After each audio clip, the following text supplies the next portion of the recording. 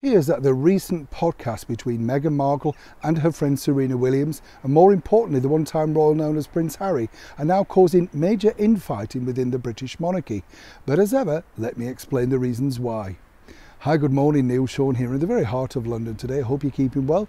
Kensington Gardens looking marvellous, isn't it? All the trees, all the leaves, should I say, are falling down already. Quite frightening, you know. We haven't finished summer yet, have we? Don't know what's going on.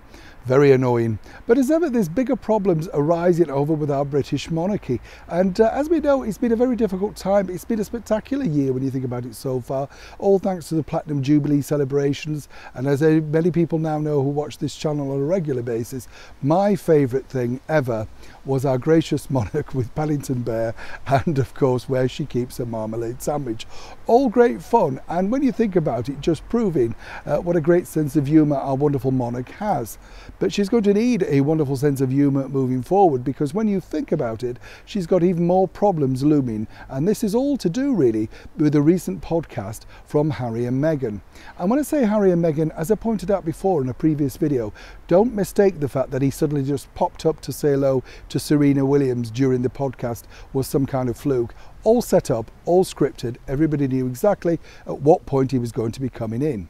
But more importantly, the bigger problem is this: as we've seen the outburst and the backlash against Meghan and Harry over that South Africa statement, you know, the one with the fire, that's a little bit elusive on both sides, and as ever, we have to say allegedly. Prince William over here is really feeling the wrath because he feels that his father, Prince Charles, should step in and do something about the situation, particularly with his younger brother, Prince Harry. And you can understand this because, as I've said before, this is truly all going to fall on the shoulders eventually of Prince William when one day, in the fullness of time, he becomes king.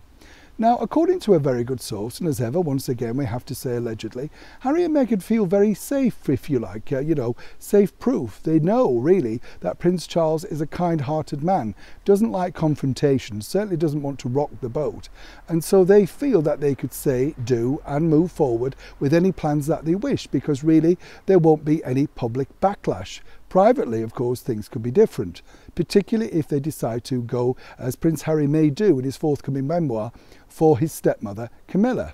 But for now, William's hands are really tied. It's very difficult because they are trying to forge a good, strong bond themselves, as both will take the reins at some point from our wonderful monarch. But seemingly, as Prince William's worked out, in the public gaze, the public eye, everything that Harry and Meghan are currently doing is undoing all the good work that he, Catherine, Charles and Camilla are doing in the public eye, and he wants to put a stop to it.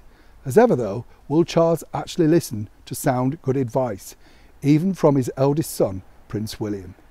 When I know more, you'll know more. Neil Sean in the very heart of London.